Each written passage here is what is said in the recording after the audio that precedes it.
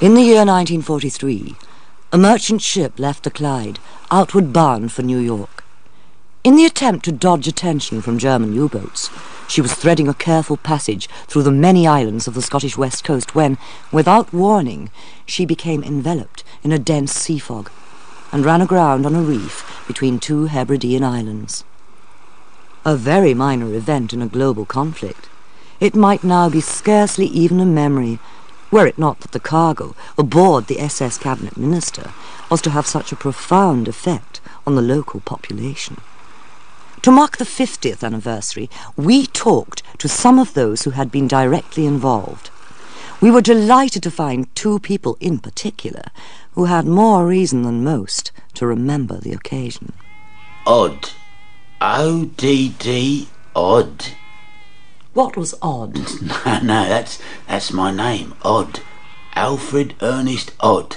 And this is my wife, Peggy. Peggy Macroon, as was, before we were married. And is it true what they tell me? You're just about to celebrate your golden wedding, tonight. Aye. 50 years married this spring. Wonderful. We were married just 6 weeks after the minister went aground. In fact, you could say we might never have had a wedding at all if that ship hadn't run aground when she did. Really? Aye, really. You see, the army had taken me away from the islands for about 18 months, and when I come back, full of hope, things seem to have changed a lot, and not for the better either. Changed in what way? Well, everybody just seemed to have sort of slowed down somehow, and it was obvious before even I got off the boat that Peggy's father hadn't trimmed his moustache in a very long time. Hello, Mr. Macroon. It's great to see you after all this time. Hello, Sergeant Major. It's great to be back. Falci Dundui, Sergeant Major Falci Dundui. How's everything on little Toddy? Terrible. Just as bad as you. Terrible. Nothing wrong with Peggy, is there? Oh, what would be wrong with Peggy? Or Kate Ann, for that matter. They're all right, then? All right. They're smoking away, the pair of them, like two peats. What a pity the government hadn't run out of cigarettes instead. Instead of what? Oh, would you look at poor Roderick yonder? You can see the stuff isn't there by the way the man's shoulders have died on him. Oh, Dunya Boch, it's me that's sorry for the poor soul. Listen, I think you better come up to the hotel for a dram with me.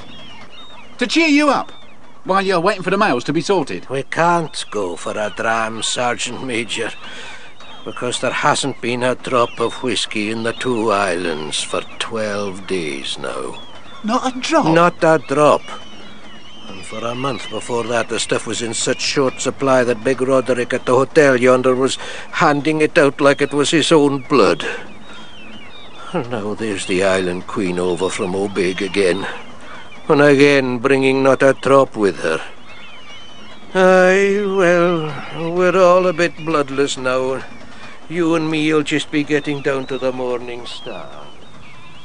I confess, at the time, I still didn't realise the full extent of the calamity, or its implications. Too preoccupied with my own problems, I suppose. Anyway, as my future father-in-law's wee boat carried us the 2 miles over the water to little Toddy here, I was still after just one thing. I was hoping we might settle the date when me and Peggy got safely married, Mr. Macroon. Yes, well, we'll be talking about that when the summer's over. That'll be time enough. Don't you think just before Easter will be a good time? Just before Easter? You have some very peculiar thoughts. Well, just after Easter. Anyway, before April's out. We'd better talk about it when the summer's over. Don't know at all why you're in such a hurry. If you've been wanting to marry a girl for nearly 2 years, you be in a hurry too, Mr. Macroon. You sure you won't just have a bottle of ginger ale? No, thanks, Mr. Macroon. Or a bottle of lemonade? Or a bottle of lemonade. Oh, don't blame you. And that's another thing. What is? How could you have a wedding when there is no whiskey? There's bound to be plenty by the end of April. It's easy to see you've been out of the country, Sergeant Major. There hasn't been plenty of whiskey in these islands for a year and more. What about if Peggy's called up? Peggy won't be called up. She's indispensable to my post office. They might say Kate Ann could do that for you. Kate Ann's an agricultural worker. She's indispensable to my croft. All the same, I Now, think... would you hark at the way that wind's blowing up now, Sergeant Major? Oh, we'll have a dirty night, I'm afraid. Don't you think so? Aye. A very dirty night. Aye, it's possible to laugh at it now, but at that time I was... Hey, here. Don't think it all turned out happy ending fairy tale stuff, but there was tragedy in it too, you know. Do you remember poor old Alec McPhee? Do I remember him? Oh, Dinny Buck. I can still see him in my mind's eye. Him with his great white beard, 90 years of age and a back as stiff as a ramrod. Merchant Navy captain he was. Sailed the Seven Seas. And that was before even the Franco-Prussian War. Oh, he was a man that looked as if he would live forever.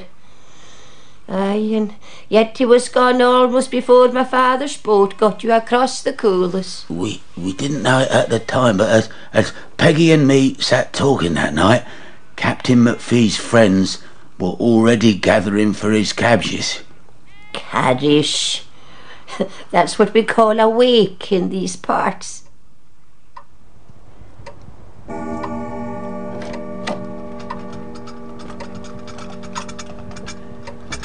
Ah, Morag. Hey, Tal. The captain went terrible quick.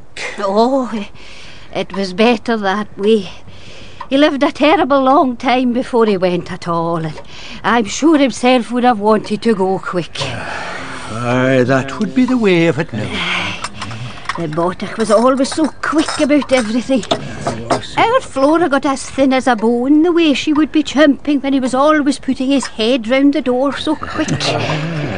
Now there's plenty more tea and scones in the kitchen, and you'll just be helping yourselves when I go back home. Tapalet, Devora. Thank you, Ah, well. Oh, it's not for us to crumple at what the Lord provides for us. All the same, I believe the captain would have crumpled if he was sitting up here with us this night. In what way do you mean? Och, I've often seen him drink a cup of tea right enough. But he would never be looking at it so lovingly before he drank it the way he would be looking at a dram. That's right, Biffer. Oh, it was a pleasure to see the way he would be looking at a dram before he put it to his mouth. Oh, many's the time I've called for one myself, just because the captain had enjoyed his own so much. Well. Indeed.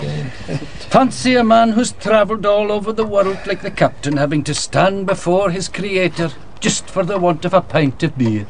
Oh, it wasn't the pint of beer that killed the captain, if ever. Yes, it was a shock right enough when I had to tell him he could not be having his third pint. But if his constitution had not been so powerfully weakened from want of whisky, himself would be sitting where I'm sitting now, in his own armchair. Gunya. We are all miserable worms in the eyes of the Lord. He just stamps on us when he has a mind to. Aye, that's the way of it now. Dr. McLaren told me that for the last 15 years the captain had drank his 3 drams of whisky and 3 pints of beer every night of his life. On such a tonic he might have lived to be 100, he said. And now tonight he wasn't even able to get his third pint of beer. Well, isn't it the same rule for everybody? They say, though, that he was just blazing with indignation. I just told the captain he had to have his 2 pints and no man could have more. And him just turning away without a word, walking home to his house here, then giving up the ghost. Well, whatever a hotelier might feel within himself, it has to be the same rule for all, or no rule at all. Roderick,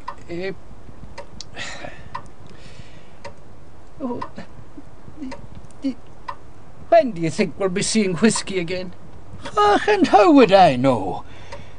Wasn't even the minister's wife asking me that very question this afternoon? The minister's wife? Oh, I didn't know the minister's wife was... Mr. MacLeod, don't be laughing, please. Mrs. Morrison was wanting some whisky for the minister's cold. My brother Simon went up to the manse to see the minister, and he says the poor soul has no more voice in him than a bit of dead grass in the wind. I know how he feels. I'm almost afraid to light up a pipe now. The hair in my face is that dry. We are all running terribly low.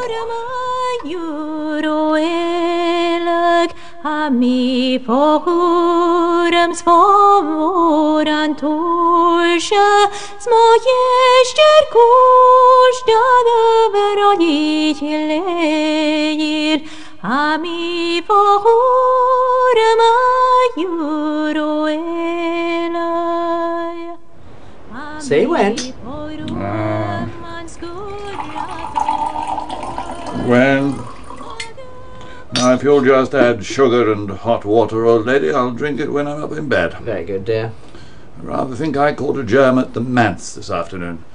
Mr. Morrison really ought to keep that cold of his to himself. Oh, no, dear, I think it's so selfish the way people scatter colds all over the place.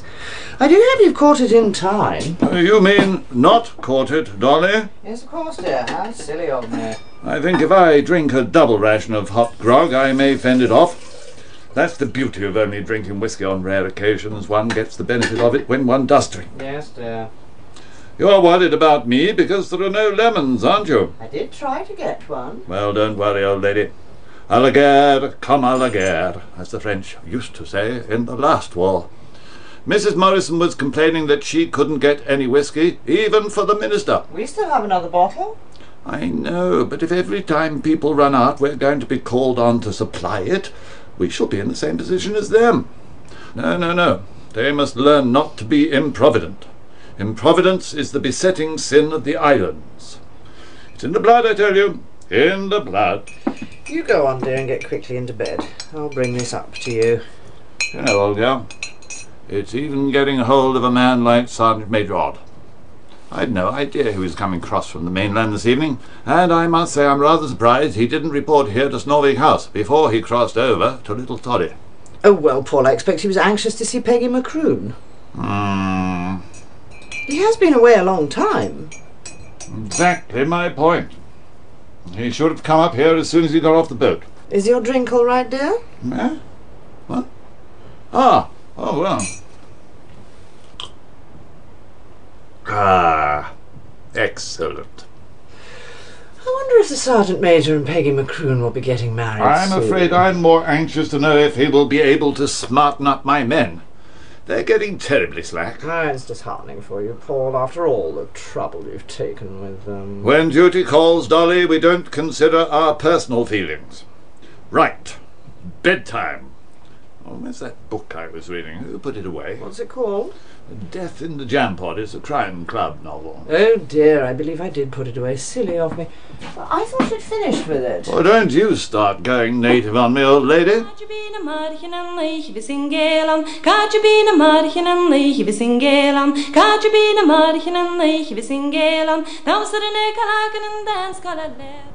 Here's an old friend back from barbarous places like Africa and I haven't a sensation to put before him, not so much as a wee snifter.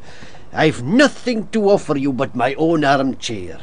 Sit down in it, Sergeant Major, sit down in it. No, really, Father McAllister, I'll take this one. You'll do nothing of the kind, my boy. You're in my parish and you'll sit where the priest tells you to sit. Thank you, Father. You may be a heretic in matters of faith, but you'll not be a heretic in matters of behaviour.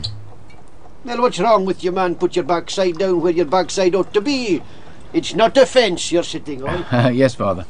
That's more the style. Now, this is not the real Mackay. Ruina. No, indeed. It's a little better than Joseph Ginger Ale. Kate Milia Falcha. Agus Slantjavor. Slantjavor.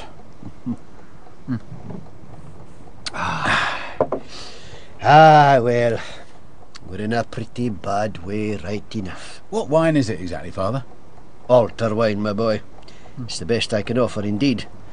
It's all I can offer. I think it's very nice. Ah, well, it's drinkable. But only just, Bajingo. So, tell me, when are you going to marry Peggy Elisic? I'd marry her tomorrow if I could, but Peggy won't go against her father's wishes. Oh, quite rightly, of course.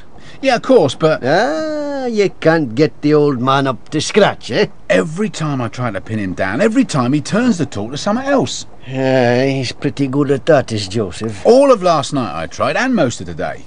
In the end, I held out for Easter. And he held out for not talking at all till the summer's over. Yeah, that's the worst of these fathers that are left without a wife. All they think about is turning their daughters into slaves. What's your advice, Father McAllister? My advice is to roll right over them and marry her at Easter. She's a lovely, beautiful girl, and she's a good girl. Roll right over them, my boy. It's jolly difficult to roll over Joseph McCroon. He isn't there when you start in rolling. Joseph can be slippery right enough. But don't you worry yourself, Sergeant Major. I'll speak to him. I'll tell him he's got to have the wedding at Easter. And if he won't agree, I'll roll right over him myself. Now, let's have another glass of this stuff to seal the ban. Mind you, we weren't the only ones having a bit of trouble in naming the day.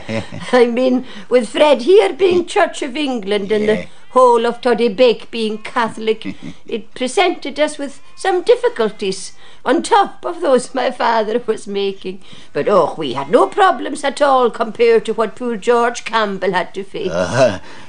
Anyway, we heard later that George Campbell and Katrina McLeod had agreed to get married that same day I arrived back here. That was the reason, they said, George wasn't at Captain McPhee's carriage. He was hurrying home, he informed them, to tell his mother all about their plans, or so he thought. Good evening, Mother. What a time to come back! It's only 10:15. And where have you been? The lorry was a little late leaving Snorvik. Captain McPhee died certainly this evening. Well, it's not for us to speak against those who have passed on, and I'm told he took to reading his Bible last year, but what good it could do him after spending every night drinking up at the bar, I wouldn't care to say. No, Mother. You haven't been up at the bar tonight, have you? Good gracious me, no, Mother. Why do you ask that? You're avoiding me. You're looking guilty, George. You're not looking me straight in the face. George! Yes, Mother? You've been drinking. I have not been drinking. I couldn't have been drinking. And why not? Because there's not a drop of whiskey in the whole island. These islands are swimming in the stuff. They've always been swimming in it. Well, there's none now. There's a shortage on account of the war. The Lord is merciful indeed. What a lesson for us. We go to war on the Sabbath day, but he returns good for evil and leads us out of temptation. Well, if you've not been drinking, what have you been doing all this time? I went to see Norman MacLeod at Wetasit. That good for nothing. I don't know what the Education Authority is thinking of, letting a radical, the like of that, corrupt the minds of the children. He's been called up. He's going into the Air Force. The best place for him. He's never had both feet on the ground since he could walk. Catriona gave us tea. That sister of his? Aye. A rattleplate of a girl, just like her mother before her. Permanent wave, indeed. Permanent wickedness, more like. Catriona looks after her brother very well. And what do you know about being looked after when you've had nobody to look after you but your mother? You'll learn the difference if you're ever foolish enough to think of marrying one of these modern girls. Yes, Mother. It's time we were going to bed. High time indeed, with the Sabbath close upon us. Just you make sure everything's properly locked up now. Yes, Mother. Do you hear me, George? Yes, Mother. I smell something good in the kitchen. Golden plover, Doctor. Isn't it splendid? Wonderful. Dinner's ready. Now get yourselves round the table. I wasn't expecting to see you here, Dr. McLeod. Oh, I never miss the chance for a meal cooked by Katrina. And here is something good enough to wash down plover, as fine as that's going to be. Well, Doctor, you're a darling. Well, that's the last of my claret. I hope I didn't shake it up too much in the car. There was no need, Dr. McLaren, but thank you very much indeed. Aye, a toast then. To Katrina and George. To Katrina and George. I did not have the pleasure of bringing either of you into the world, but I hope I have the pleasure of bringing a few of your children into it, eh? Dr. McLaren, is you? Ah, George, you're a lucky man. You're going to marry one of my favourite lassies in the island. Not sure she isn't the pick of the whole bunch. Well, she is that to me, Doctor. Dash it, George, I don't know how you managed that. Oh, no, I'm not casting reflections on your worthiness. No, I was merely animadverting on your modesty. Hear. Well, here's to you both. And may you be happy and prosperous, and, except for the occasional incident alluded to, may you never see me across your threshold in my professional capacity. Oh, thank you, Dr. McLaren. No, eat up both. Oh, he was a lovely young fellow, was George Campbell. Though, to be honest, there's many in the two islands despaired of him ever working up the courage to face yon mother of his, once and for all. They say a tree is known by its fruits, but how could anyone on this earth explain the Campbells? You were going to tell me last night? Yes, I was, Mother. But you seemed so anxious to go to bed. The bed I have made for myself and on which I must lie. Mother, you... This is what comes of spoiling my only child. Of spoiling me? Spare the rod. You never did. And spoil the child. And now in my old age I am reaping as I have sown. To think that I would be hearing from others that my own son is to be married. I only knew it myself yesterday afternoon. Do you mean to stand there, George, and tell me you'd not been thinking about this girl until yesterday? I'd thought about her, yes. Then why was I kept in the dark about your thoughts? What would have been the use of upsetting you? Ah, so you knew it would upset me. I mean, upset you by the uncertainty, until I knew what Katrina's feelings were. You knew it would upset me, and yet you went on thinking only of yourself. Oh, shouldn't we go inside to discuss this? You wanted to marry that girl, and if it meant breaking your old mother's heart, you were set on having your way. Katrina is a very nice girl. Your father had as much trouble with her father as with any crofter in Great Toddy. Wasn't he the one who loosed the Gariboo bull on your father and the sheriff's men? No wonder his son grew up to be one of these good-for-nothing socialists. A lot of good people are socialists nowadays, Mother. A set of thieves, breaking the 10th commandment every hour of the day. We must move with the times. Will there be any times to move with in eternity? You're bringing religion into it now, Mother. And you're pushing religion aside for what some people would call a pretty face.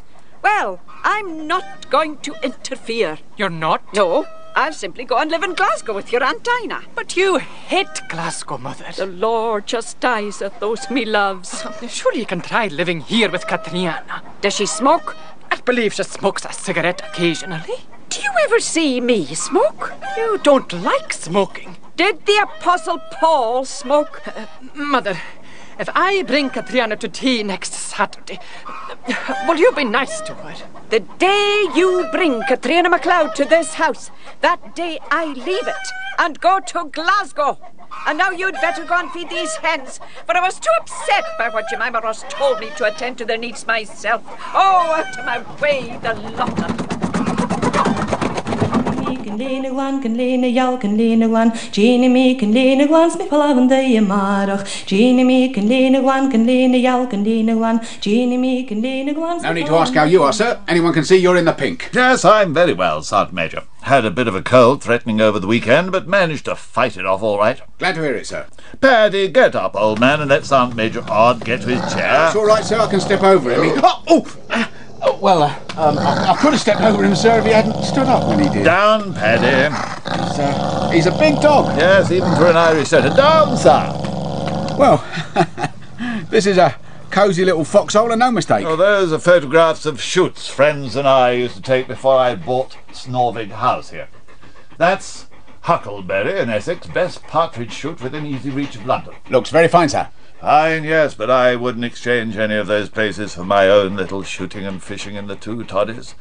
People in London thought I was mad when I came to live up here, but I've never regretted it. Never, sir? Never once. I feel I'm of some use to the islands. Of course, if the people would listen more to what I tell them, I could be of even more use. Of course, sir.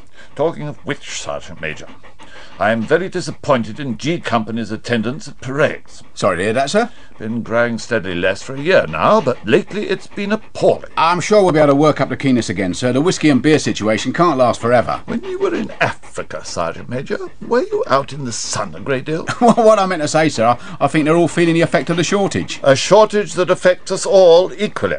I'm very fond of the toddy folk, Sergeant Major, but it's no use shutting one's eyes to the fact that they lack staying power. Well, they were keen enough when there was a chance Jerry would try to invade us, sir. And now the danger of immediate invasion has faded. All that keenness has vanished. They're not sporting. Now that's where the English are superior to every other nation in the world. We play the game for the sake of the game. Other nations play just for the sake of winning. I shall do my best to buck things up, sir. And talking of which, I wish you could persuade your future father-in-law to be a little more strict about the blackout in Little Toddy. Well, with all the lighthouses and harbour lights going strong, the people can't understand the point of the blackout. Same old story, no idea of discipline. The whole point of the blackout, tell him, is to show the determination of the British to win the war. Anyway, an order is an order, surely. Quite so. But it is a bit refreshing to find people who think more of what you might call a common-sense order. Rather strong, coming from you, Sergeant Major. You're undoubtedly right, sir. I'll say a word in Joseph Macroon's ear. Thank you. Now, I think it would be rather a good idea if I were to run you round the island in the car. I'd like the whole of G Company to see that you're back with us. Just as you say, sir. Well, let's get into action then. Sir. Down, Paddy, old man. That's that fella. Good dog. Very, very good dog.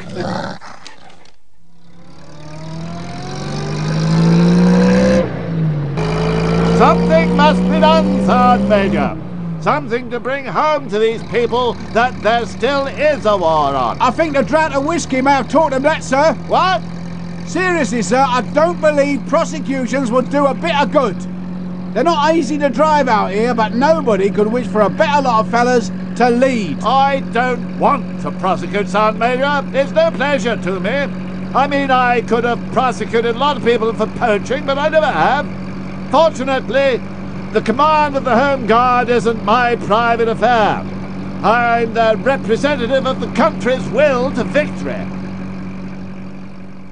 I must say I was really disappointed in Captain Wackett.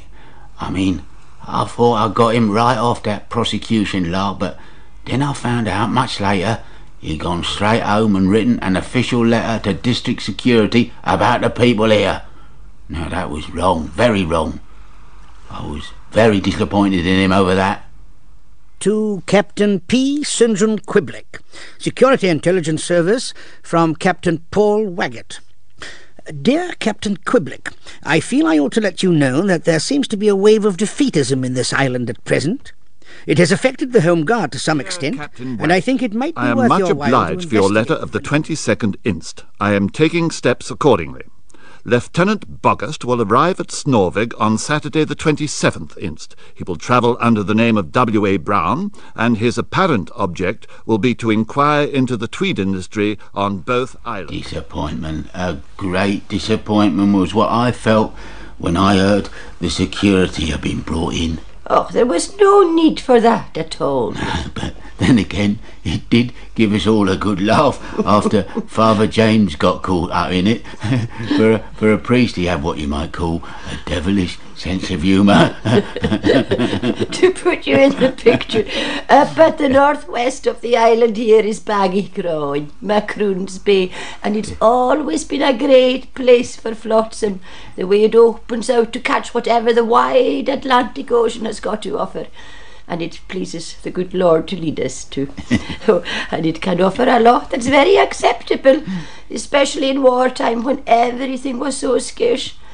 At different times, I remember We had absolutely dozens of whole cheeses from the shore yonder. Oh, and you couldn't count the number of great big boxes of lard. I've seen tinned asparagus and turpentine and crates of the stuff lifted off the sand up there. Tires for 2 lorries and enough tomato juice for a generation. From pit props to vegetable oil, you name it, we get it.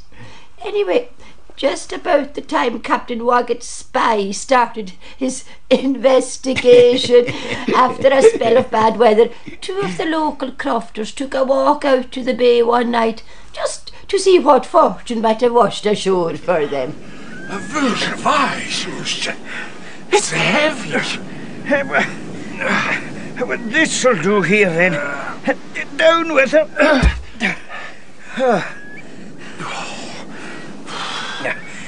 Let's have a look now. What does it say? It's addressed to the manager, City and Suburban Bank, Lombard Street, London, EC, England. Well.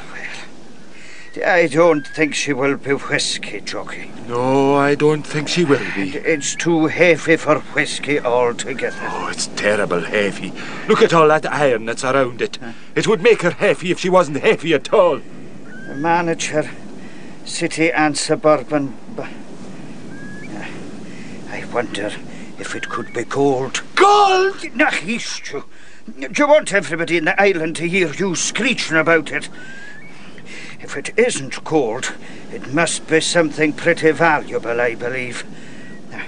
Who would be sending a box like this to a bank if it was just nothing at all? Oh, it must be gold right enough. Oh, this is better than yon Chinese paper banknotes that came ashore by Ardsfish. Aye, a lot better. There wasn't many things you could do with Chinese paper banknotes. No, not many. The big question is, what do we do with this? What should we do with it? We'll take it back to your place or my place and open it right away. That's what we'll do with it. Aye, let the whole island know we had something by the noise we'd be making in the middle of the night. No. We'll hide it, and you're hearing. And you'll send word tomorrow morning while I come along to give you a hand with your plough because it's broken. And then if there's a lot of hammering, they'll all be thinking it's your plan. Very good, Hugh, very good.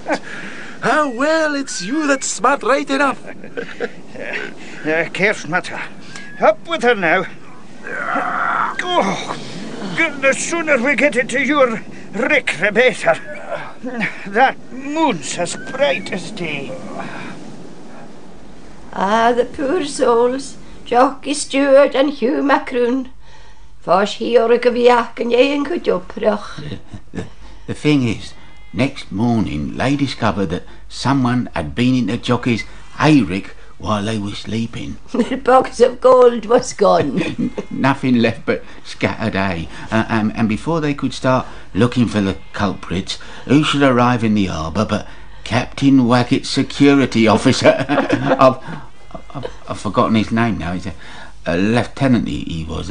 Boggust. Lieutenant Boggust. Oh, aye, Lieutenant Boggust. I knew I'd get it if I kept thinking of something phony. And then you balk the poor man. The people here just kept passing him from one to the other, each one giving him more confusing information than the last, till he finished up leaving the island knowing everything there was to know about absolutely nothing. All the same, by this time, Hugh McCune and Jockey Stewart were convinced it was all to do with them, so they went for advice from the one man everybody could trust. And as usual, Father James had his finger right on the pulse. It took him no time at all to locate their box again. It was lying concealed in my future father-in-law's back shed. Oh, well, if finders keepers. Father James had the box opened, and they tell me he nearly died laughing, literally, for when it turned out to contain not gold but human ashes. A great metal urn full of this stuff. The result of some important cremation in Toronto. And from what we heard afterwards, Lieutenant Boggist found the box mysteriously in his cabin on the island Queen and decided to do nothing until he should have a witness present. So he carried it all the way back to security headquarters at Novus. I'd have given half me pension to have been there to see Major Quiblick's face when I opened it. I expect he and Lieutenant Boggist exchanged some very intelligent looks. Oh, Lieutenant Boggist. Oh, the poor Truagan. It's all very well for you pair to sit there and say he can't help himself. If he can't help himself, how is he ever going to be able to help me? It'll be all right when you're married, Katrina. And if he hasn't the pluck to ask me to tea at his own house, how will he ever find the pluck to marry me? Mind you, I have it on very good authority that he very nearly solved the problem one night recently. Nearly? Oh, I believe I'll just write and tell him we nearly got married. But it was all a mistake, and now he can just marry Jemima Ross. No, that could frighten him into doing the right thing, Katrina. But I think a couple of good drams in him would do the trick. If I could only get outside a couple of really good drams, I'd go and tackle his old lady myself. Yeah. Thank you for nothing. It's not me that's going to be married on the strength of my brother's long tongue when he's carrying a big load of whisky. Oh, say that again. Say what? A big load of whisky. Oh, that's poetry you're talking. Be done with your nonsense. I've no patience with you, any of you. Just as soft as dough, that's what men are. Am I not right, Dr. McLaren? Oh, well, Just as soft as dough they are. Well, I am sorry for you, Katrina, because George is being so feeble. And I'm sorry for your brother here, who can't enjoy a dram with old friends before he goes into uniform. The sorry state. You never spoke with more felicity. I'm sorriest of all for old Hector McCrory. Makes me feel like no kind of doctor at all when I can give him nothing better for his rheumatics than some confounded extract of coal tar. It's a pity one of your extracts wouldn't bring George Campbell up to scratch. Well, I better be on my way. The weather's getting worse for the look of things. Aye, it's settling in for a real pea souper right enough. And a right pea souper it was too, about as bad as anything I've seen on this island. So bad that nobody really expected Captain McKechnie to get the island queen over that night. But Captain McKechnie was one of the old school, and when word went round that he'd brought her into Snorvig on that Saturday night, they tell me they was all headed for the hotel hot foot, all excited and hopeful they was, thinking their troubles were over at last. Oh no, but what the Queen brought for them from back that time wasn't at all what they were hoping for. No, not at all what they had been hoping for. Dear sir, I am informed that the conversation in the Snorvig Hotel is often unduly critical of the conduct of the war. I earnestly hope that in future you will exercise your influence as landlord to check such criticism to the best of your ability. We must all remember that we are fighting for our existence against And he goes on and on and on again, and then he signs himself P. St. John Quibalic, Major Sick. Sick? And St. John. Oh, look at that now for a piece of impudence. Joseph Macroon himself would never be signing himself St. John. SIC means Security Intelligence Corps. It's written the same on this letter to me. No intelligence at all. Just a lot of nonsense. What does the clown after saying to you, Archie? Dear sir, I have to notify you that I have received a report that on at least 3 occasions you indulged in careless talk about the movement of shipping. Viz... What kind of a ship is that? What? Viz. Well, I don't believe it's a ship at all, Drewby. It's one of those words those government fellows write when they want to get anybody into a bit of a muddle. Huh? Where was it? Oh, yes. The movement of shipping, viz. On the 27th ult. On the... What's an ult? But it's another kind of viz. I'll never be done, Drooby, if you keep on asking so many questions. You ought to belong to the government yourself. Viz, on the 27th ult, on the 28th ult, and on the 1st inst. All he means, Drooby, is last Saturday, Sunday and Monday. Well, then why can't he say that if that's what he means? Well, it's the way these fellows have to write. Ult just means February. Well, you were after saying just now that it meant Saturday. Let the man read his letter, Drooby. You and your ult and your viz. It's the right way when you're sending an official communication. You get plenty such letters when you're on the county council, but I don't pay much attention to them. Realise that you did not intend to do any harm, but in mentioning that your son was sailing from a certain port at a certain time for a certain destination, you might have been giving valuable assistance to enemy agents who are always on the... Did you ever have this one on the council, Roderick? Qui vive? Qui vive? No, that's a new one on me, right enough. On the qui vive for information that can be communicated to enemy submarines. I hope that in future you will keep a close check on your tongue. Oh, did anybody ever hear the likes of such nonsense? But I know who it was.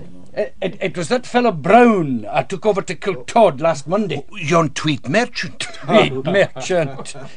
All the tweed he ever bought he put round his own backside. Mr. Brown, I just let the rascal come back here and he'll be all the colours of the rainbow before I've finished with him. I'm surprised you're not after having a letter, Drooby.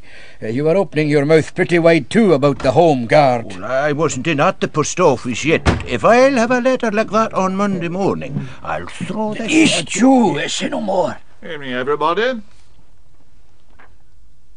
The fog's still very thick.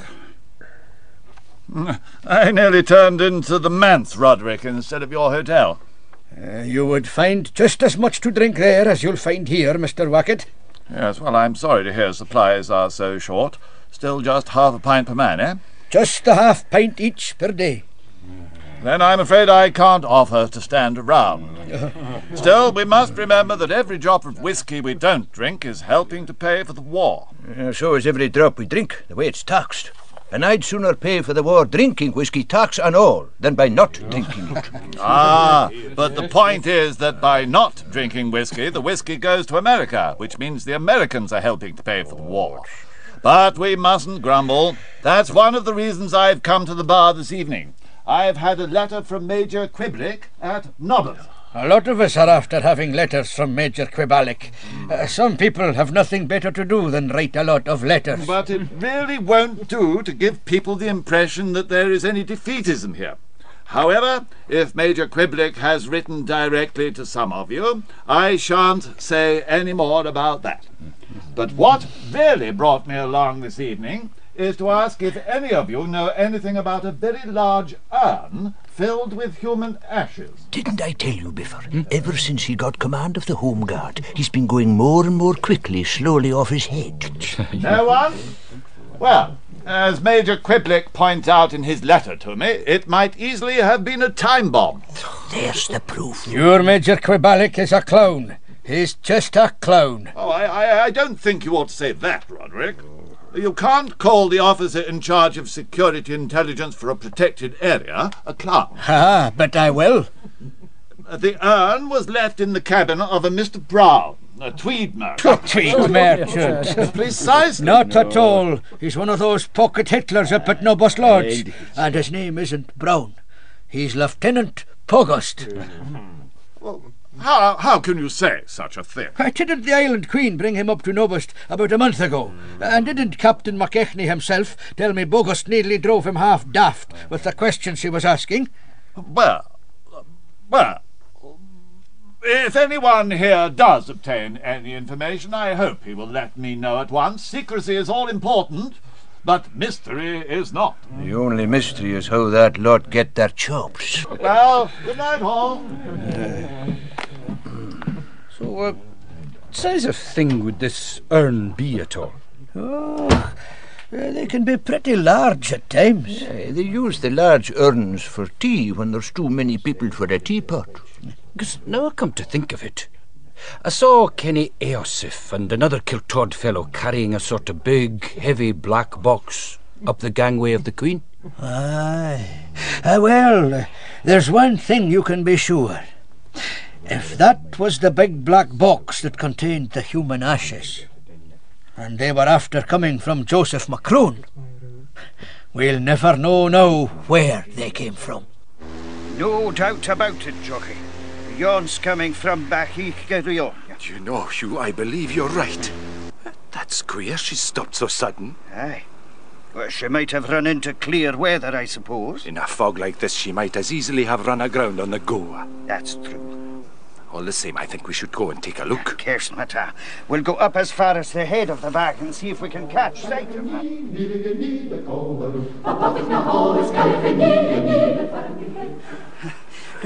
Don't forget, Jockey, if she was outward bound, she might be full of nothing but ballast. But what ship would be setting a course through the Sound of Toddy if she were outward bound? True enough.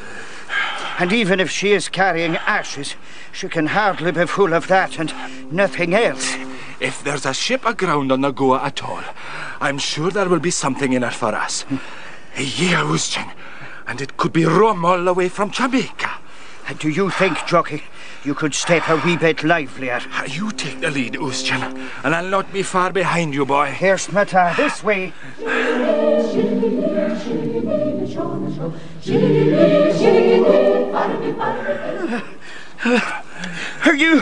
Are you doing all right, Jockey? I'm just fine. Don't you worry about me. You... Wait! What's wrong? What is it? East! Look! Who in the name of God is this too coming? Yes! Can you tell us where we are, mate? You're on Little Toddy. Where in hell's that? Yeah, I don't know at all where it is in hell, but I can tell you where it is on earth. It's 2 miles from Great Toddy, and you're at Macroon's Bay to the north of our island. Christian, look yonder. You can see her now with the fog lift. Oh, aye, so you can.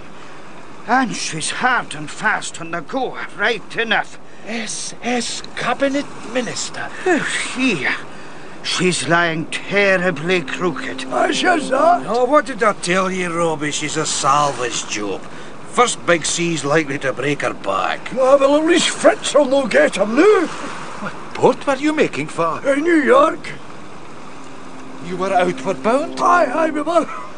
How were you coming round the north end and you being outward bound? Well, until we learn the real reason, we should maybe just put the blame on the cargo, sorry.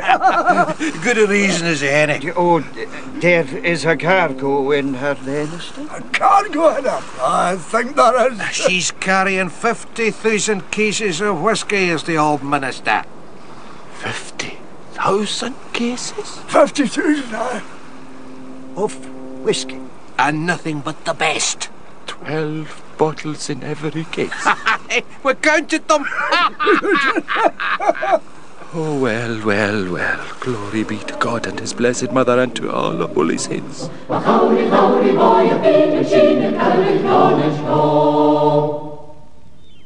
I see. So that's where I am, is it? Right on top of the Goa. That's it exactly. What's our chances of floating off on the top of the tide? I would say, Captain, that there's much more chance the next big sea's liable to break her back clean into. Really? And there's always a big sea running between Pilly and Toddy when the tide's making and the wind is easterly. It's a gamble then, eh? Aye. I don't think you and me'd better be staying on board any longer than we have to, Hugh. No, right enough. If this list was to get any worse, we maybe wouldn't be able to get off at all. We're away now, Captain, and arrange for carts and wagons for you. No, there's no need for that. The way the folks lifting, we can row round to Snorvig in the lifeboats. Well, you've a slack water calm now, so that's time to do it. You'll find good accommodation at the Snorvig Hotel, right enough. Aye, pretty good accommodation, but keep in mind there's very little beer there now. And no whiskey at all. None at all? Not a drop. dry as a bone. Been like that for months. Oh, now that's bad, but that I can do something about. This label seem all right to you? Stags Press. Given the choice, nobody in the two toddies would drink anything else. Right, help yourselves. No, that's not fair. I'll help you. Jockey, would you listen to that? Captain, slange of our boy. Slange for Captain Puncher. You're good elf, gentlemen. I wonder if the wind will come up. The glass is still high and steady. The glass is steady enough, Captain, but she's not as high as she was when you filled her for me. What I mean, I was thinking I might leave a couple of my chaps on board till the salvage people took over. Well, you know best, Captain. But you couldn't have a worse place than you are, except when it's flat calm, as it is just now. When there's anything of a groundswell, it's just impossible to get ashore at all. Yes, well, local knowledge. If the minister has to be a total loss, at least I can make certain no lives are lost with her. Jockey and me will go straight to Kiltod and send word to Snorvik to look out for you before sunset. That would be helpful, thank you. And you'll not be forgetting there's not a drop of this stuff in Snorvik. Oh, I won't forget. And on that score, perhaps you'd like to take these with you. Oh, more than thank, Captain Puncher. More than thank. Yes, indeed, Captain. Many, many, many thank yous. Well, who would have thought when we were walking to Mass this morning, lost in the deepest fog, that by the afternoon we'd be luxuriating on a sunlit shore like this? What do you say, Jockey? Sunshine without and sunshine within. Well, we'll just have a bite to eat at home, and then we'll get the cart and drive along to Kiltod. I want to give my bottle to Father James. Oh, I wanted to give him my bottle. But we've had a dram out of yours. Oh, one bottle's enough for him just now anyway. After all, there's 600,000 bottles where this came from. Hagachara, Chuck. Hagachara. Ushka bea hagaloid. Thank you. We'll just be saying 3 Hail Marys. Aye, for favours received. But first, we'll just have another wee sook or two. After you. Oh, you're one of nature's gentlemen.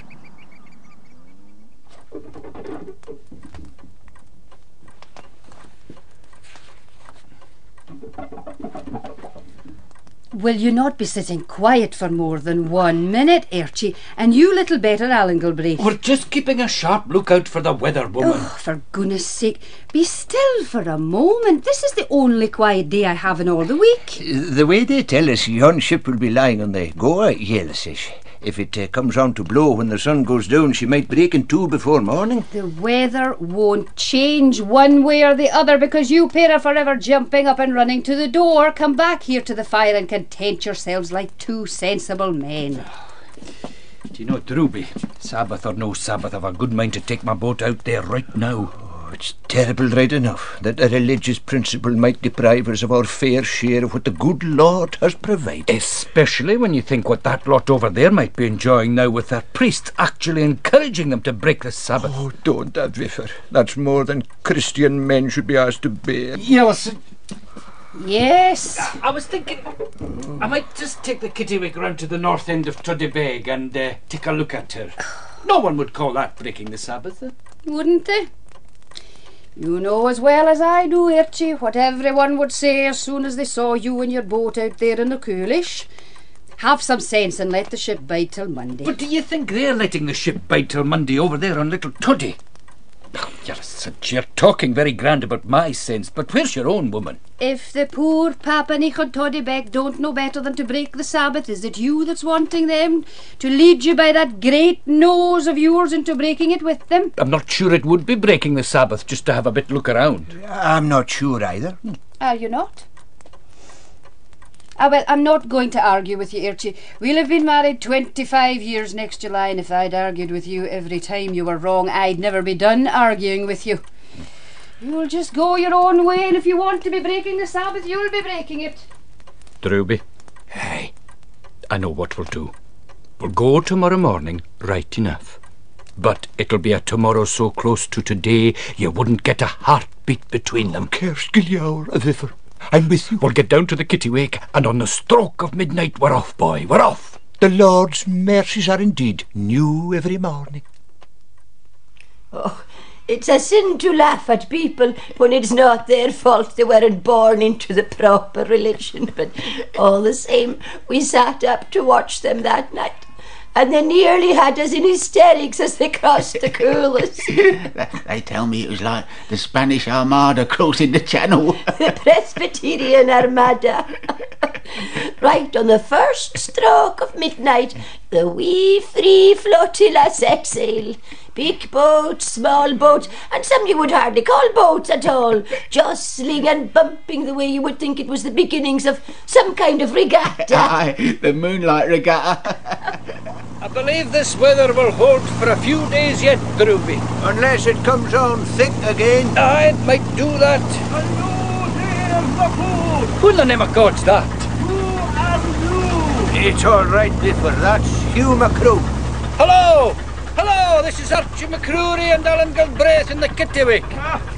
You've been a very long time coming. Aye, something held us up. That's just what we were thinking. Yeah, but never mind, boys.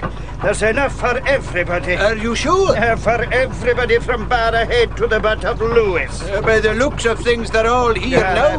There's plenty for everybody. Here, boys, catch. You better have a dram before you start work. Tapperle, Chucky Slanchamore. Don't spare it, Amalek. You couldn't drink it all.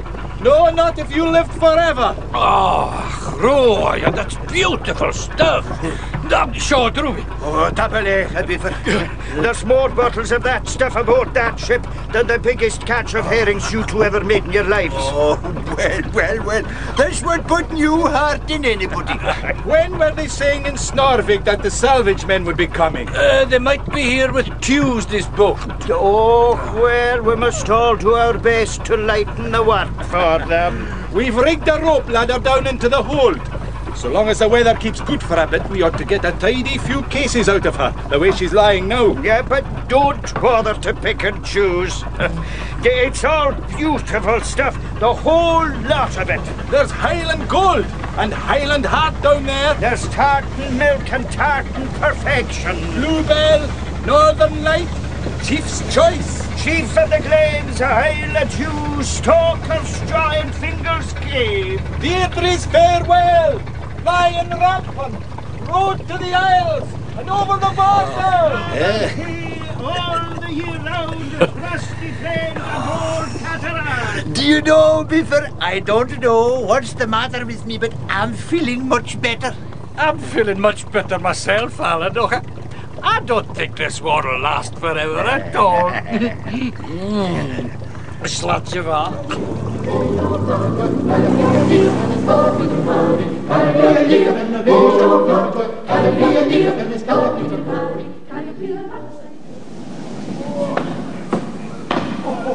Tell me, Drewby, did you ever see a sight like that in your life before?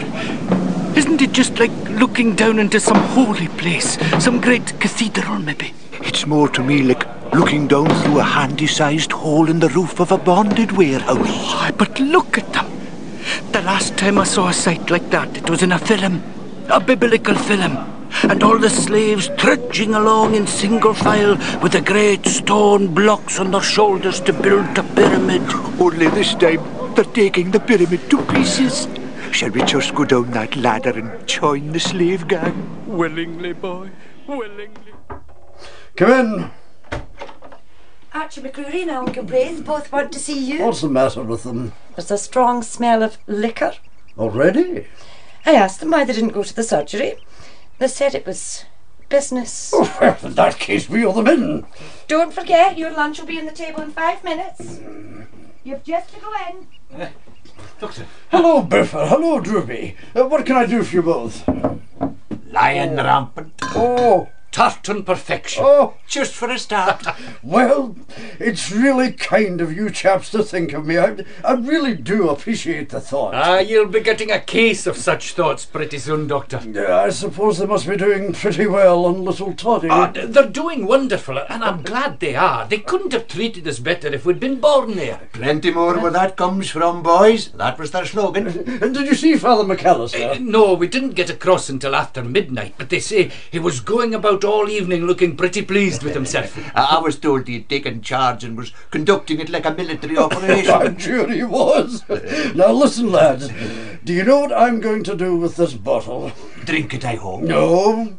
I'm going to take this unopened over to old Hector McCrory at Knockdown so that he can have the pleasure of opening it himself. Oh, that's a really kind thought from yourself, Dr. McLaren. I'm sure old Echen will feel as if somebody has just switched on the sun for him. Oh, I expect everybody's feeling a bit that way now. Aye, everybody except Big Roderick up at the hotel. After weeks of waiting, he's been told to expect his first consignment on tomorrow's boat. Right, Sergeant Major. What are your plans for the week? Well, sir, tonight, if you don't mind, I think I'd like to cross over the little toddy, and then tomorrow, being Ash Wednesday, which is more or less a holiday for them over there. They're always having holidays on Little Toddy. Well, I thought it would be a good opportunity to give the local platoon some shooting practice. But it's just what you say, sir. You'd get back here by Thursday morning? That was my notion, sir. Right. Approved. Is that everything taken care of now? Just one more thing, sir. Yes? Do you know what a rayjack is, sir? Something to do with radiolocation, I suppose. No, sir, it's a Gaelic word. It's when you announce your engagement, the betrothal. Really? Well, there's going to be a rayjack tonight for me and Peggy. I was wondering if you and Mrs. Waggett will care to come to the party, sir. Well, it's very kind of you, Sergeant Major, but transport may be a problem. I suppose you've heard about this shipwreck. Captain McKechnie was telling me about it on the way across from Obeg, sir. It's a heavy responsibility. For you, sir? Well, I feel we ought to guard the wreck until the salvage men arrive. I wouldn't trust the brigade of guards to look after that ship, sir.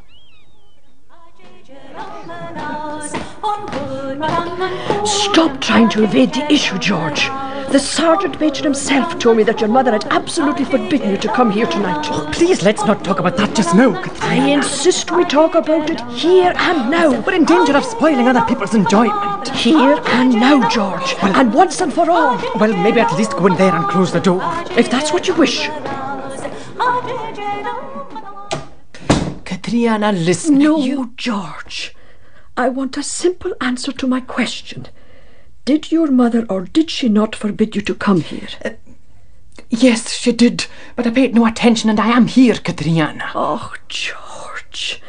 If she can forbid you to come to someone else's rayjack, what hope is there that she'll ever let you attend your own wedding? Why don't you leave me to deal with that? You've been talking about dealing with that for months now. You've never dealt with that in your whole life. I will deal with it tonight.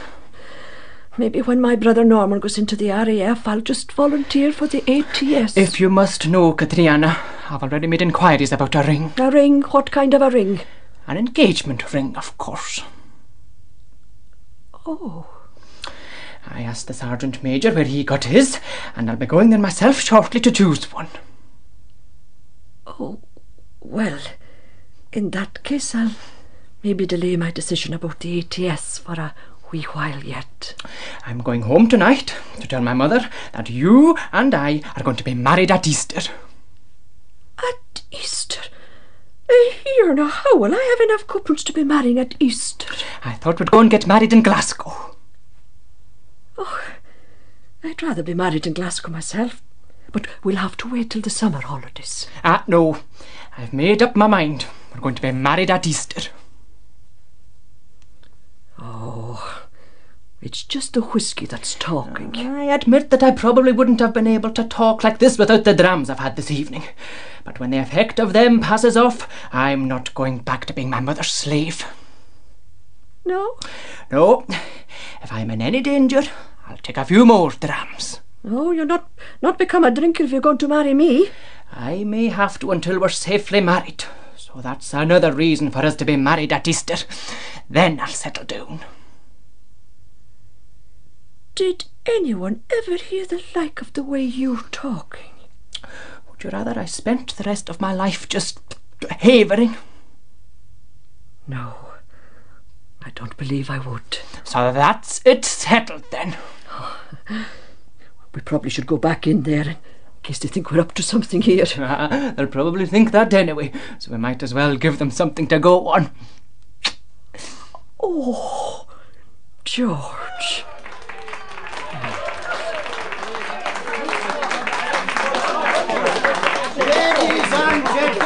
Ladies and gentlemen, Sergeant Major Odd has chosen a lovely and beautiful girl, and he has been lucky enough to find that she chose him. And now I'm going to reveal a secret. Some of you may be wondering why I am such a keen supporter of a mixed marriage. I'll tell you why. Sergeant Major Odd confided in me his desire to become a Catholic. And by the time he and Picky Ellisishnick ran kneel at the altar to be my man and wife on Wednesday in Easter week... You're galloping ahead too fast, Father James. The date of the wedding is not yet settled. Ah, but it is settled, Joseph. I settled it myself. As I was going to say before the county councillor for Toddybeck interrupted me, when I marry them on Wednesday in Easter week, it will not be a mixed marriage at all. And now, how about the tune in the pipes? Come along, something to get our toes tapping. Excuse me, Father McAllister, but before Mr. Chisholm gives us a tune, I should like to say just a few words. Certainly, Colonel, as many as you like. Well, ladies and gentlemen, it is my pleasant duty to propose the health of my friend Joseph Macroon. He has entertained us lavishly, and I'm sure we all wish to express our grateful thanks for such hospitality. And now I hope you'll none of you take it amiss if I utter a word of warning. I'm not going to beat about the bush. I dislike beating about the bush. Every man here knows that a steamer, the SS Cabinet Minister, was wrecked off the island 2 days ago, and that the greater part of the cargo consists of whiskey. I want to ask you to beware of considering that this cargo belongs to you. Any bit that doesn't soon will do. No, it belongs to the government. This whiskey has been exported to America in order to lighten the grievous burden of the war against aggression. This war is now costing us... Really, no, Mr. Waggett, I don't think this is a suitable occasion for a political speech. I am not making a political speech, Father McAllister. I simply want the people of the two toddies to realise that the cargo of the Cabinet Minister is the property of the government. And that if they help themselves to government property, the penalties are very heavy. I think myself it's time we all paid a little attention to the business before us. And the business before us tonight is to enjoy ourselves. Now, if the government are concerned about the Cabinet Minister, it's up to them to take steps accordingly. I don't agree with you at all, Dr. McLeod. Well, Mr. Waggett, you and I have disagreed so often on so many different questions, I don't think the world will come to an end if we disagree once more.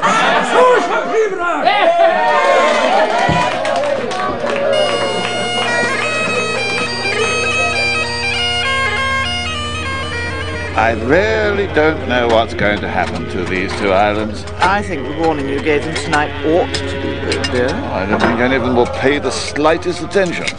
You and I take the trouble to cross the Coolish in order to enter into the spirit of the island life, and all the thanks we get is Father McAllister calling me Colonel, which he knows I dislike, and then badgering me at the end to stand up and sing the British Grenadier. It really was too much. These Roman priests have too much power. I think he'd had too much to drink as well. Yes, well, I'm going to telegraph to Ferguson, the exciseman at Nobbers, tomorrow. I think his presence here is urgently required. Wouldn't the people resent that, dear? I don't care if they do.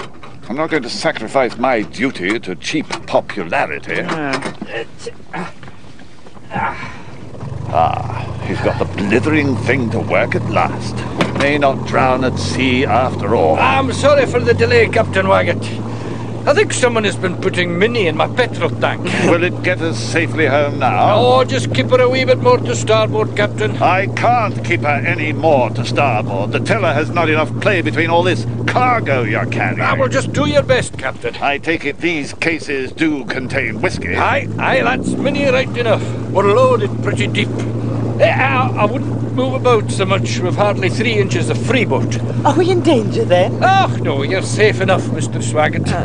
If you sit quiet. Oh, wonderful. The only thing is, if the tide takes us past Snorvig, we may have to go on to Gariboo. Go on to Gariboo? But how will Mrs. Waggett and I get home from there? Oh, just keep her as much to starboard as you can, and maybe we'll not miss the harbour at all. It'll be rather awkward for you if we fail to make the point at Gariboo and find ourselves facing the excisemen at Nobbest. Complete demoralization, that's what it is. Complete and utter demoralization. I was just thinking, dear. What? If we do run into the excisemen, it won't look very good for you either, Paul. Thank you, Dolly.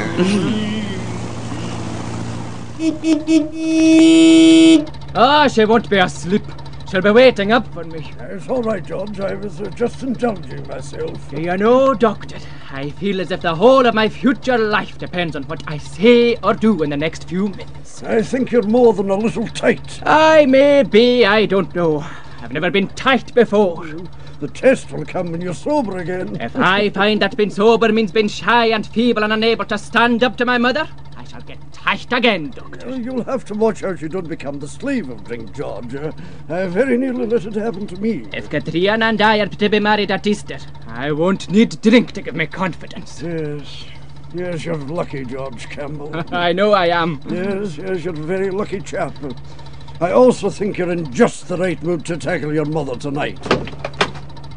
Thank you for running me home.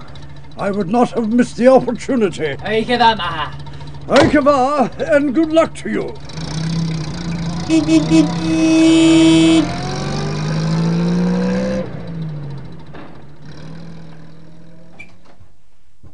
And what have you to say for yourself? I have a great deal to say, but I'm not going to start a conversation in the hall. You're not. Go into the sitting room, Mother, while I take this case of whiskey along to the dining. Case of... Did you say case of whiskey? Yes, don't pretend you're deaf. George, you're drunk. If I am, it's nobody's business but my own. Will you make us a cup of tea? Are you talking to me? Your mother? There are a few things I want to talk over with you, and we'd both be the better of a cup of tea. I will certainly not start making tea at this hour of the night. Then I'll make myself a dram. You'll do no such thing, George. And I'm still waiting for an explanation of your behaviour. It's very simple. I've been to the Rachel. After I told the Sergeant Major you couldn't possibly go. The Sergeant Major told me what you said, which made which made me absolutely determined to go. Sit down. Please. Thank you. Now then, Katrina and I are going to be married next month. Have you gone mad, George? No, I've gone sane. I think we'd better resume this talk tomorrow when you're sober. No. When I was small, you terrorised me, and my father, who had a kindly side to him, hadn't the pluck to interfere. I suppose you terrorised him from the moment you married him. Please don't interrupt. I'm doing the talking now. And forgetting the 5th commandment. I never want to hear that commandment again. Blasphemy now. I don't want to turn you out of the house, but that's what I will do unless in future you do what I say in all matters affecting me. You said to me that if I married Katrina, you'd go to live with Antine and Glasgow. All the same, you are my mother, and I feel I ought to give you a chance to pull yourself together. So, if you write to Katrina to invite her to come back with me after church on Sunday and spend the day with us, and if, when she comes, you welcome her as a daughter, and if you give her all your coupons, I'll try to persuade Katrina that when we get married next month, and when she comes to live at Gariboo, you'll keep your own place in the house and won't attempt to take hers. Never. But if you'd rather not put your pride in your pocket, Why then, I think you better telegraph to Aunt Ina that you'll be crossing to Obick by Saturday's boat and will arrive in Glasgow that night. Have you forgotten that the furniture in this house is all mine? No, I haven't forgotten that. I'll have your furniture sent down to the pier. George Campbell, if you bring that MacLeod girl to this house, I'm telling you to go to bed and think it over. And I'll tell you this. I wouldn't give you that chance if I didn't blame myself a bit. Aha! Yes, I blame myself for not having told you before what a proud, self-centred and domineering old caillagh you really are. Who on earth can that be? We can only pray it isn't more whiskey. Captain Waggett. I'm sorry to bother you at this time, Sergeant Campbell, but I wonder if I might use your telephone. Of course. Come in, Mrs. Waggett. Thank you. But what's happened? We need transport to get us back to Snorvig. I'd better telephone before I tell you the whole sad story. Help yourself, Captain, but I hope you get an answer at this time of night. Oh, they're on duty all night at the post office now. I spoke to Donald McCrory about it. The whole point of having a telephone is that it must be answered at any hour. At any hour. It might be better for me to get hold of Angus McCormack. He has a pony and trap. Come on. Come on. Mother. Yes, George? Will you see to our guests Come while I'm on. gone? Yes, George. Thank you, Mother. They'll probably want tea. Yes, George. Oh, it's a waste of time. Hopelessly unpatriotic, of course. And after all, Hello. At last. Who is it? I'm calling from the schoolhouse at Caribou. Do you want the doctor's house, Mr. Campbell? This isn't Mr. Campbell. This is Captain Waggett. This is the post office. I know it's the post office. Is that you, Mrs. McCrory? Mrs. McCrory is in bed asleep. Where's Mr. McCrory? Is it Mr. McCrory the hotel you're wanting, or Mr. McCrory the merchant? No, Mr. Donald McCrory, the post office. Well, they were after carrying Donald Ian home to bed 2 hours back and more. Did he have an accident? Maybe he did. They found him asleep in the telephone kiosk. Look here, you. Mrs. Waggett and I are stranded at Gariboo and must get hold of transport. What name was that you said? Waggett! Captain Waggett. W for wind, A for accident, G for George, and G for Gariboo, E for effort, T for 2, and 2 confounded T's. Oh, George, I'll take the Waggets back and the kittywick after we get the rest of the mini out of them. Did you ever intend to get to Snorvig? Oh, no. I had a big cargo to deliver to Gariboo here. 15 cases, £2 a case, huh? Well, I ought to be getting back to let the Waggets know where they stand. Are you sure Angus can't take them in his trap? No. We'll need the trap to get all the minis safely stowed away out of sight before daylight. When can you take them home, then? I'll tell them to get down to the boat by 3 o'clock and we'll have them back in Snorvig in time for a fine early breakfast. The tide will have turned before we start. Right then. Ik heb hem have if it. Ik heb haar, hoor, zo ik heb haar. Well, eh? Never saw such a change in any man. Fair took that dram like a warrior. Like a real warrior. Are you for a dram, Captain? Look here, Archie. I do think you're playing a dangerous game. And what way dangerous, Captain? I feel pretty sure the sheriff could put you in prison for what you've been doing tonight. Oh, if the sheriff put me in prison, he'd be sending plenty others to prison with me. Yes, but you ought to set an example. After all, you are a corporal in the Home Guard. But if we don't unload the stuff ourselves, there'd be plenty from all about would be unloading it. They're round yon ship already like flies on a sunny south window. It's wrong! Whoever does it! Oh, Captain, this fine weather won't last forever. If there came a heavy sea, the minister might break in half the way she's lying. Now, we'd all feel pretty foolish if we just left all that fine whiskey for the fishes, would we not, Captain? You've had the living proof tonight, old lady, of what I've been saying. What was that? Both these islands are now on the verge of a complete moral collapse. Oh, if you say so, dear. Yes, it seemed strange at the time to many of us. All the salvage people seemed to be interested in was the ship and not the cargo. So 4 of their men worked all day and every day for a fortnight, just dumping the whisky into the sea, while all night and every night for 2 weeks a Hebridean armada carried the remainder away to safety over the seas.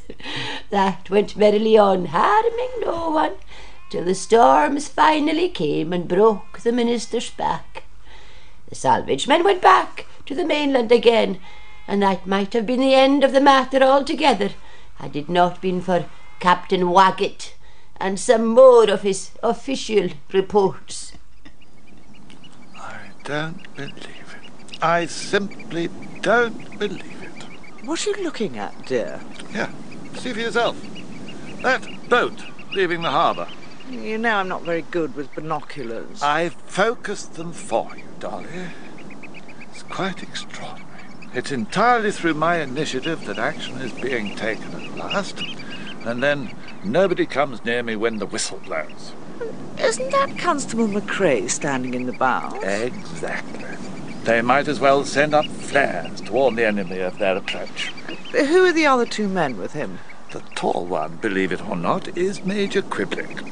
His companion is Ferguson, the exciseman from Nobbers. It would be comic if it weren't rather tragic. Father James! Father James! I'm here, Jockey. Father James, there's a boat on its way over from Snorvig and 3 men in uniform on her. An army man, an exciseman and McCrae the policeman. How far away? Halfway here. Here na Vianashi. Where's you? I've sent for him. He'll be on his way. Right. You get down to Picky at the post office and tell her to get busy on the telephone. After that, you make sure everybody in Kiltod knows about it. But what about your own stuff? Here's Hugh. He'll give me a hand. Off with you now, and Picky first, mind. You've got the news then, Father James. Bad news indeed, Farage. Though, mind you, I warned you fellows. 1 for the pot is one thing, but when you started selling the stuff, you were bound to attract trouble. Now, you come and give me a hand to push my lot further back into the chapel loft. Anywhere in the loft won't be a very safe place if they really start searching. I agree, so we'll bring a couple of cases down and I'll sit on them in the confessional just in case. Come on now, there's a lot of work ahead of us. Oh, no. What is it now, Paul? Instead of going straight in for the kill at Kiltod, the blithering idiots have turned away and are heading round to the wreck fast, with the 3 of them standing out on deck in full uniform. It's like the Portsmouth Review. Oh, well, I give up. They might as well have telephoned in advance to inquire if this might be a suitable morning to call. One could be forgiven for thinking it was done deliberately. Well, with my father being away in Edinburgh, trying to get a licence to sell liquor at the post office, and with all those cases of Minnie just lying on the floor of his shed, my sister Kate Ann and myself didn't know what to do for the best at all. We were sure we were for the jail, and our father too, probably. So, well, in desperation, I took the bull by the horns. And with hammers and chisels, we prized open the cases and just poured every bottle away into the good earth. I tell you, before we were done, our heads were spinning with the fumes. Oh, but at least we knew we were doing the right thing. Well, that's what we thought till our father came back from the mainland. Hiku and share. Hiku! Hiku! Ian and grass. Cavelchu! Oh, my whiskey! So I just explained calmly that the constable had been coming and we had no choice but to act as we did. Oh, daughters. Oh, Chon Moruya. Daughters are just a burden and a misery to a man. Your mother would never have done such a fool of a thing, never. She had more sense in her. Daughters! So I just seized my chance and reminded him that I didn't want to be any man's daughter anymore, that I wanted to be a man's wife, and that it was himself who was keeping me back. Well, it's me would far sooner see you married unto any man than have you here and pouring away any more of my stalker's joy on me. Good, I said. Clever. Then Father James can be reading the banns out in church next Sunday, and I'll have an Easter wedding after all.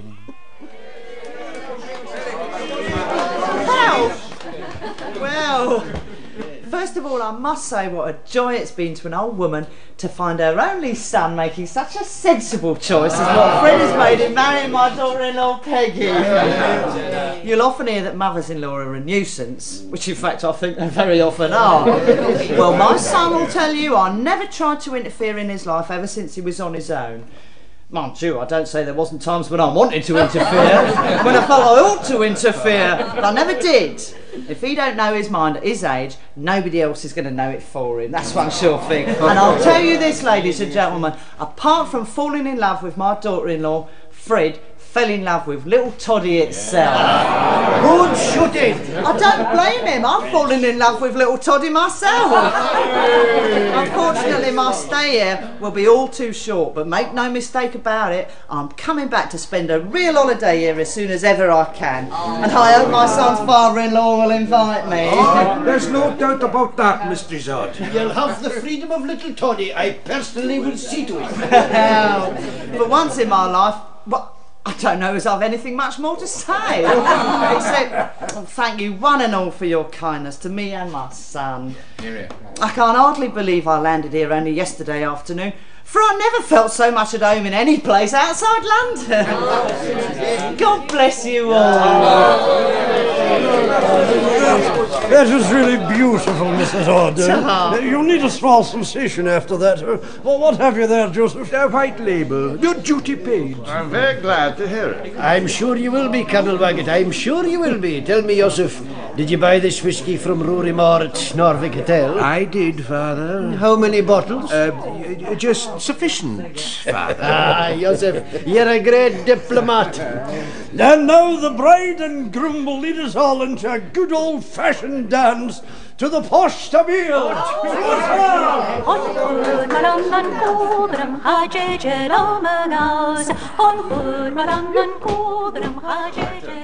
There you are now. That's the same postabile we danced to 50 years ago. Do you remember that, I Fred? do indeed, Gal. But if you'll excuse me, I think we'll sit it out this time round. Oh, aye.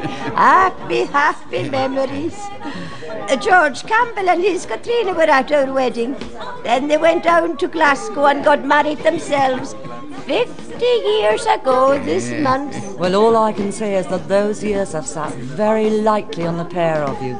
I wonder, Fred, if you would care to tell us how old you are. I was 45 the year the minister went aground. You're 95? Yeah. Oh, you look wonderful. And you, Peggy. Are you going to reveal your age for us? Well, let's just say I'm over 21. That's what she told me when I asked her before we were engaged. Well, in those circumstances, there has to be one final question. What is your recipe for such a golden old age? Ah, that's an easy one. What else would it be but Whisky Galore? Take it in moderation, of course. Slanchava afieki. I guess it's a ye want you hen, Fred.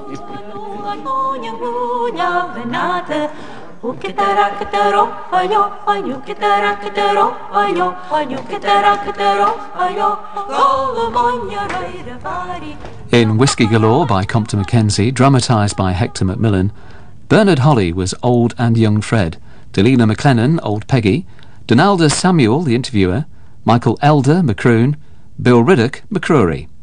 Drewby was played by John Shedden, Biffer by Paul Young, Mrs. Biffer by Eliza Langland, Norman by Finlay MacLean, and Catriona by Alexis Daly.